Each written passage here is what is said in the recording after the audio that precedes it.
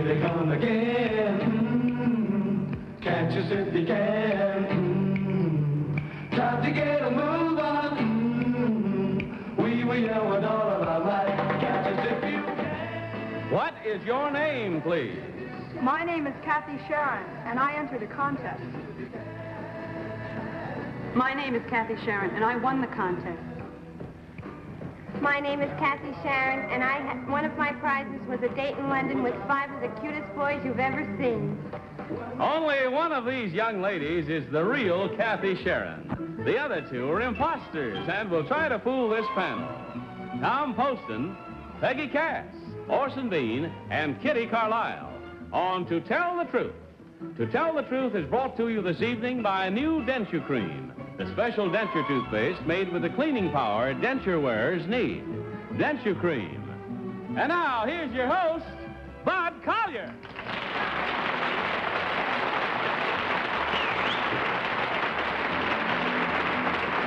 Thank you very much. Welcome once again to Tell the Truth. And good evening, panel. Good evening, Bud. Hey, Orson. Yes. Your lovely wife, Carolyn, told me you opened tonight in Roar of the Grease Paint. The Roar of the Grease Paint, the smell of the crowd. I'm replacing Anthony Newley. Yes.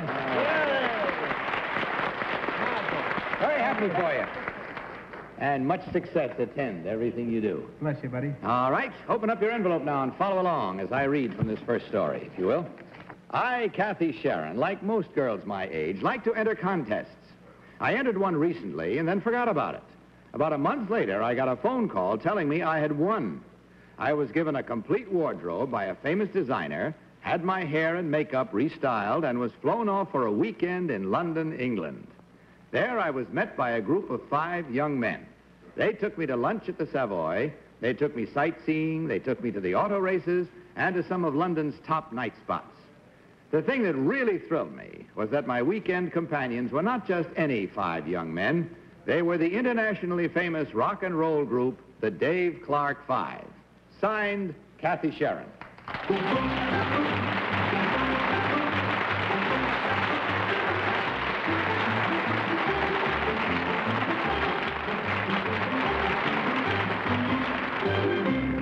Now, these 3 young ladies all claim to be, as you heard, Kathy Sharon. Let's start this questioning with Orson Bean. Orson? Thank you. Number 3, I take it you love rock and roll, do you? Yes, I do. So do I. Who is the cutest one of the Dave Clark Five? Oh, I think Dave is. Dave is? I think so. That's loyalty. Number 1, do you have another favorite? I like Dennis. Dennis? He is a doll, isn't he? Oh, if I was a girl, Dennis could do what he wished with me. I can say that. Number 2, when you went to London, how long did you spend there? 3 days. Number 2 again, what did you do to win the contest? Number 2? Oh, I filled out an entry blank and mailed it in to a local radio station. And that's all? You didn't say, I like the Dave Clark Five No, because... I just had to put my name and address. That's all. Well, you were lucky then. Number 3, what famous group made a record, a rock and roll treatment of Some Enchanted Evening? Do you know? No, I don't. Do you happen to know number 1? No, I don't. Kitty Carlisle. Number 1, what did you have to do to win the contest? I filled out an entry blank of a cosmetic company that's running a contest. And did you have to write a jingle? No. Number 3, whose wardrobe were you given? Whose wardrobe? A famous designer, you said. Who was it? Oh, it was Evan Bacall. Number 1, is your dress a Mondrian? No, it's a mod dress. Oh, it's a mod dress. Well. Number 2, do you know where the Savoy is in London? Yes, it's right in the heart of London. Thank you.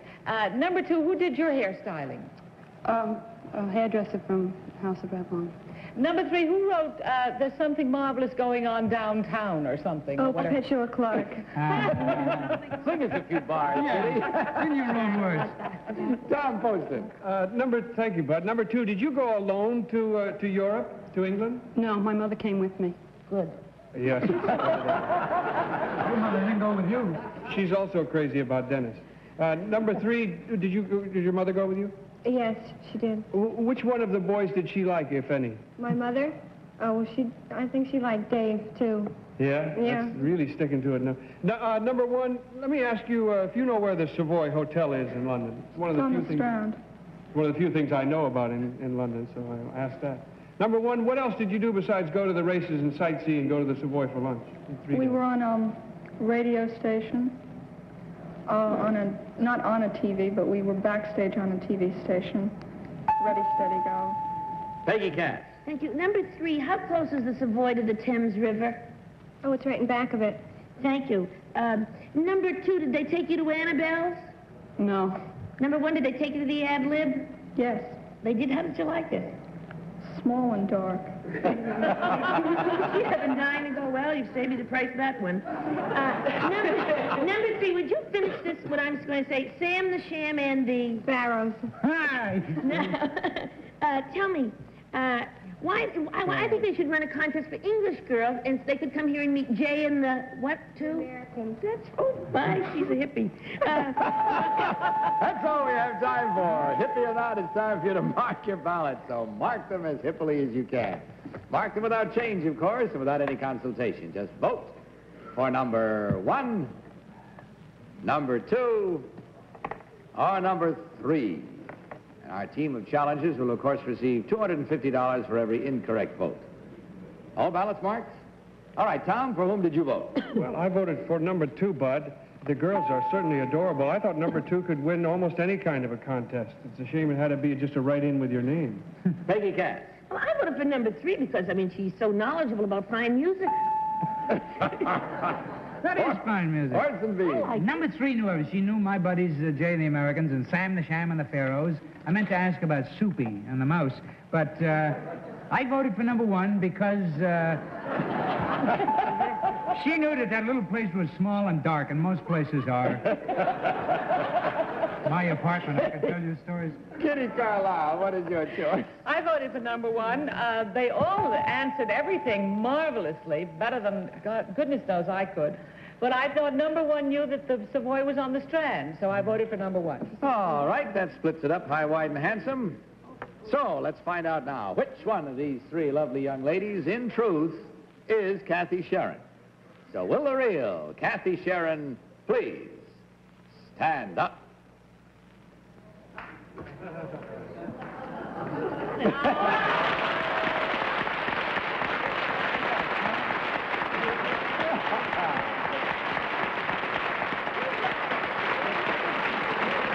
you very much, Kathy. Tell me, did you really have as good a time as it sounds? It was marvelous. It really was. Yes. One you'll never forget, Which huh? one is the cutest, number 2? I like Dave, but they're all cute. Oh, yes, I suppose. I think just for the fun of it, to prove that she had as good a time as she says she did, we have a picture here. Take a look. Look at that. That's Kathy with a Dave Clark 5. I can't tell from the picture, Kathy. Are their bangs as long as yours? Some of them. Number 1, what is your real name and what do you really do? My name is Kit Gerald, and I'm a senior at Hunter College High School. Thank you. And pretty number 3, what is your real name and what do you do? My name is Linda Schlichting, and I go to Paul D. Schreiber High School, and I am also employed at ShopRite Supermarkets in Greenville.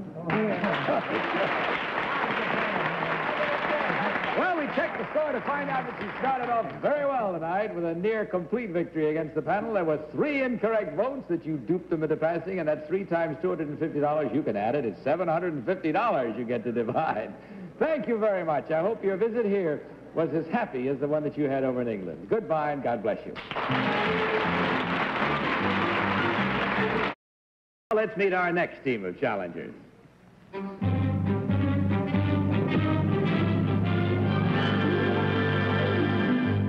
What is your name, please? My name is Prince Hira Singh. My name is Prince Hira Singh. My name is Prince Hira Singh. Follow along again with your copies of this one, if you will, panel. I, Prince Hira Singh of Baria, am a hunting guide. I take visitors to my native India on shikar with gun or camera to shoot tiger, panther, black buck, bear, and bison.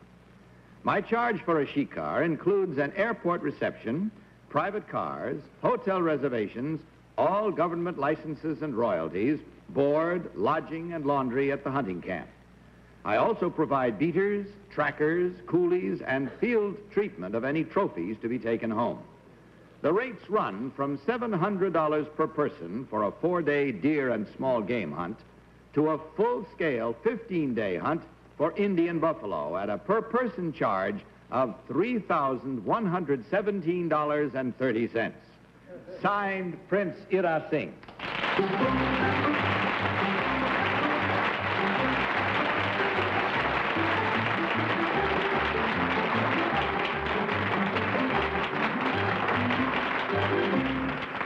These three gentlemen all claim to be Prince Ira Singh. We'll start the cross-examination with Peggy Cass. Peggy? Thank you, but Prince Ira Singh, number 2. I can understand the $3,117, but why 30 cents? I mean, it does a little chintzy. It's just that we'd like to be very exact in our quotations. It amounts to 15,000 rupees in Indian money. Oh, I see. That's the regular exchange. That's right. Number 3, when you give the airport reception, in which city is the airport? Bombay, Calcutta, Delhi. Oh, you mean you move around.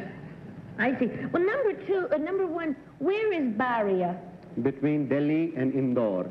Oh, indoor. Thank you. I don't see what's the matter. My dear, number 2, where is Malabar? It's in the southern part of India. Thank you. And number 3, there is a sect called the Parsis. Where do they mostly live in India?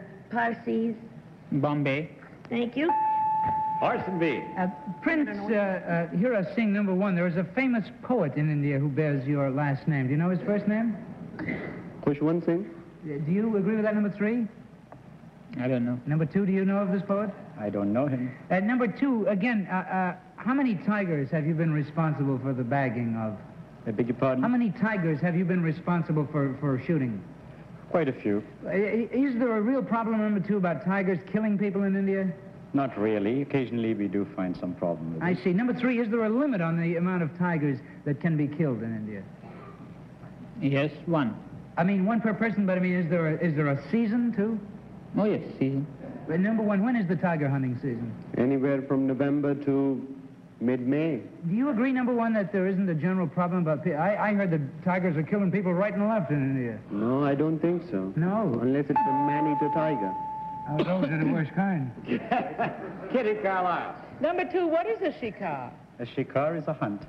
Number 3, what is a howdah? It's a seat on an elephant.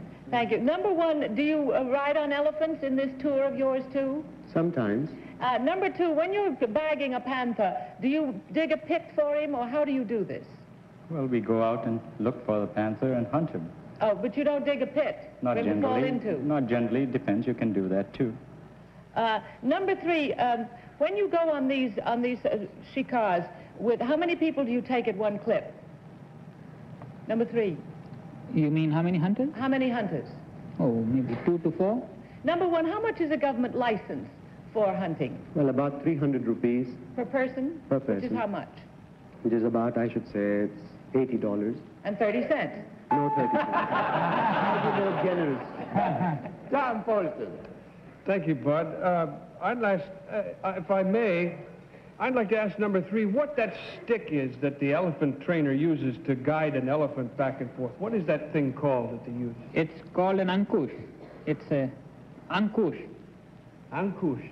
It is a carved spear, short spear. Thank you.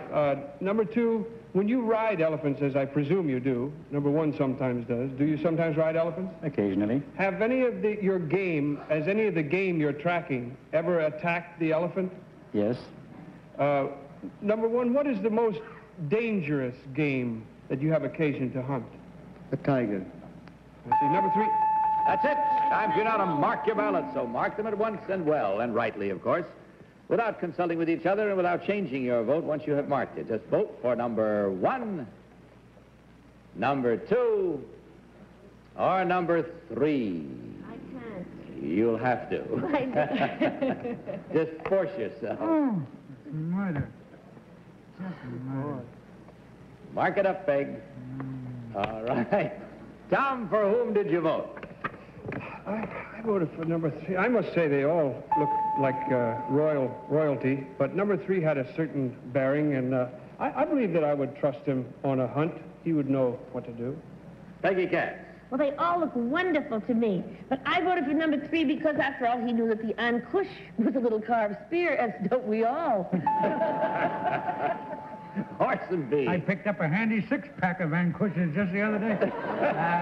Number 3 knew everything, I assumed. Kitty asked him what a howdah was, and he said it's a seat on an elephant. Sounds right to me. And number 2 has a look of, he's handsome and he's got flashing eyes. But number 3 has a kind of a royal bearing about him. He looks like a prince among Number 3 has the vote. Number 1, I see. I'm still frightened about the tiger. You're opening tonight. We forgive you. Kitty. I voted for number 2. They were all extraordinarily well informed. I thought number 2 had the kind of flashing smile that would be good with the people that he had to take out, and he would reassure them when the tigers came. Very well, again, we have the votes all in, and the minds, as you heard, pretty solidly made up. Let's find out now which one of these 3 gentlemen, in truth, is Prince Ira Singh. Will the real Prince Ira Singh of Baria please stand up?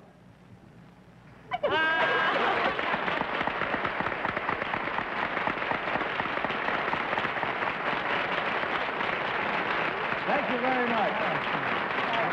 Great pleasure to have you with us. Number 1, what is your real name and what do you really do, sir? Well, my real name is Ismail Merchant, and I'm a film producer, and my film Shakespeare Wala was shown at the New York Film Festival. And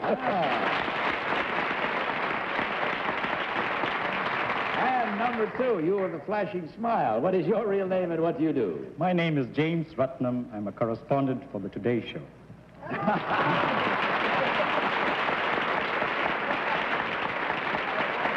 Well, in checking the score, we find you 2 did quite well. There were 2 incorrect votes at $250 each for a total of $500. And gentlemen, thank you very much for being with us. We enjoyed your visit. Good night and God bless you.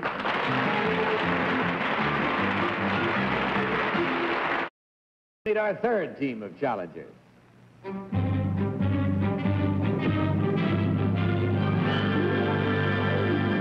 What is your name, please? My name is Esther Coopersmith. My name is Esther Coopersmith. My name is Esther Coopersmith. Follow along once again, if you will, panel.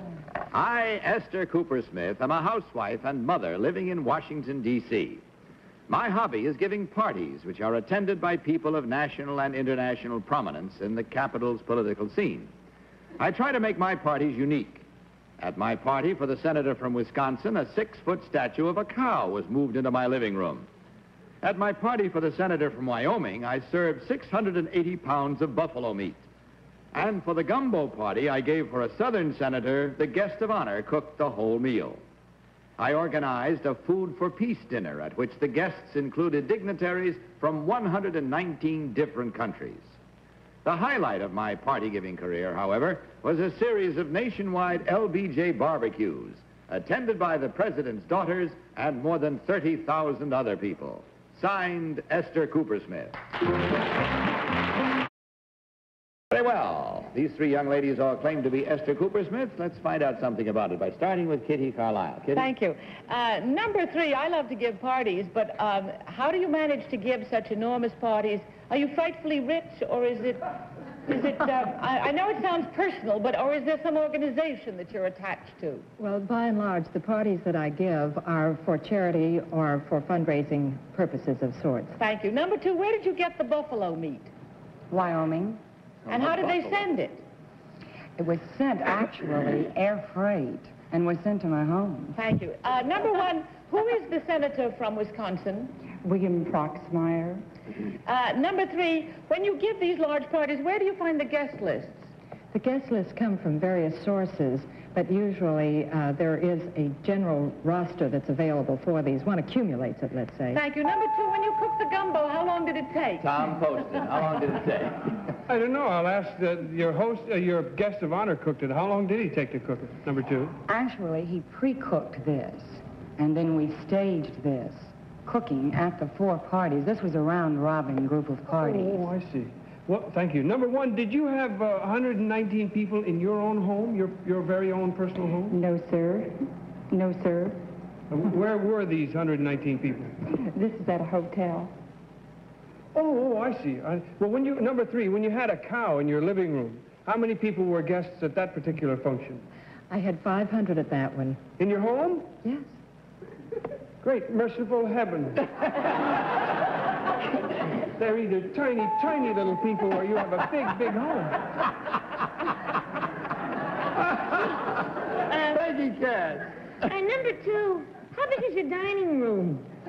My dining room is rather small. Oh, I see. Number 3, you know this cow that you had in the center of Wisconsin, and what a lovely party favorite was. What was it sculpted out of? Actually, it's a plaster of Paris fabric that it's made of, and then it has its own dress. Oh, I thought you made its dress? Surely. You mean the dress was in a cow? Oh, of course. It's a girl cow. You know, cows are girls.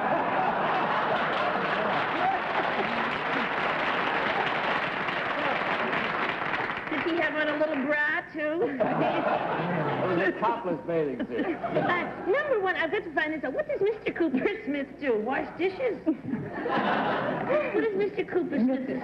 My husband's in the real estate business. Oh. Orson Bean. Number 2, does Mr. Coopersmith object to your hobby? Ever? I mean...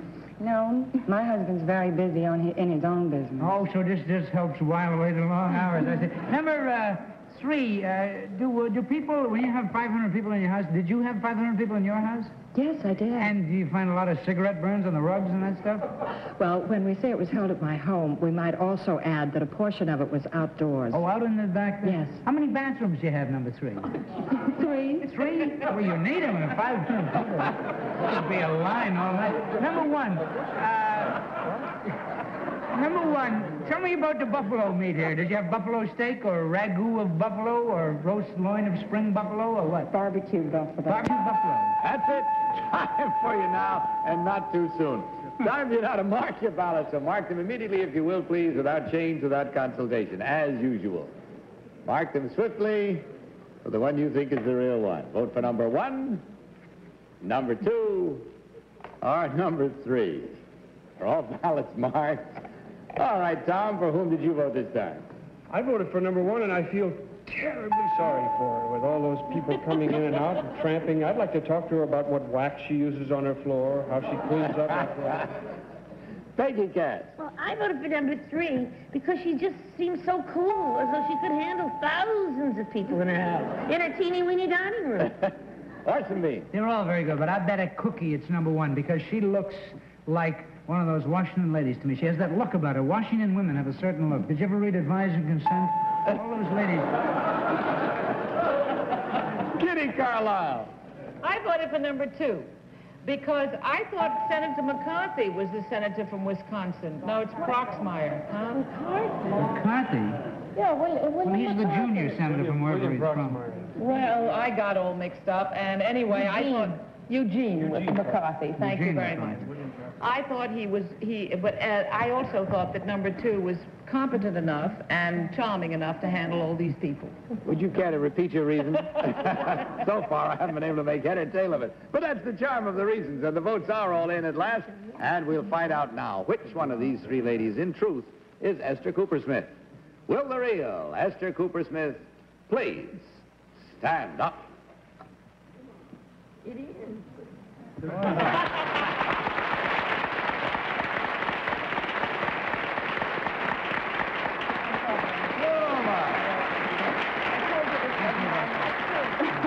Start out, you're innocent, you never know where it's going to lead. Number 2, what is your real name and what do you really do? My name is Bonnie Bolding, and I'm a stockbroker with Shearson Hamill and Company Incorporated. And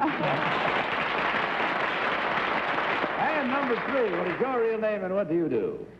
My name is Kathy Barbie, and I do a comedy skit on the subject of personality for conventions and industry. Well, in checking the score this time, we find the same as the last round. There were 2 incorrect votes, and that's twice $250 or $500. What 3 ladies can do with $500 is legion, I'm sure. Thank you for being with us, and hope you feel the same way. Good night, and God bless you.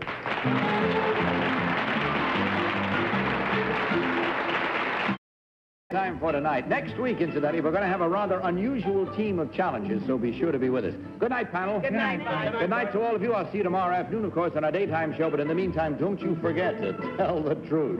Night. To Tell the Truth is a Mark Goodson, Bill Todman production.